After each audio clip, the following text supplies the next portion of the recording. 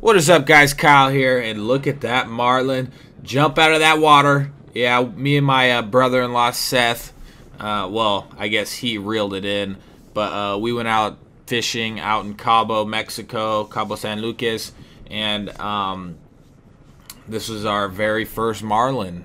And I think we paid for an 8-hour trip, and I think we caught this guy in like the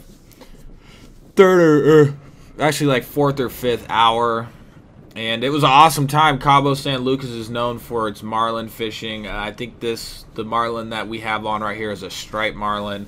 I think they might be the second biggest species of marlin. I'm not 100% sure, but I know that the really big marlins are the blue marlin that are I think they can be up to like a couple thousand pounds if I remember correctly. But yeah, this was awesome.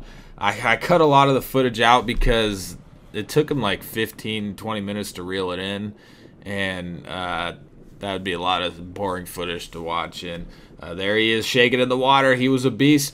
We caught this guy. I think it was like 8 feet long. I don't know. We didn't weigh it,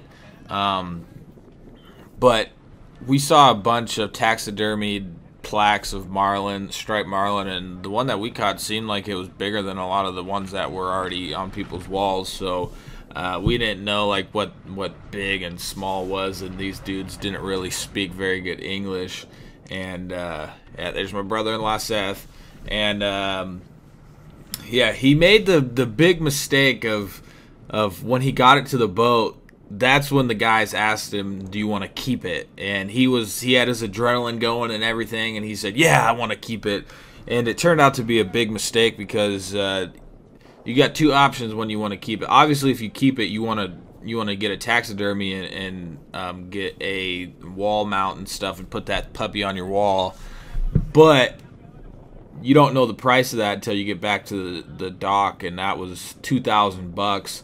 And I mean, we could have afforded it, but we'd rather just take our money back to the United States and get the measurements, and we got pictures and stuff, and maybe recreate it down the line. But we weren't ready to he wasn't ready to spontaneously spend $2,000, so we ended up donating it. And when they donated it, people don't really eat marlin meat, so they donated it.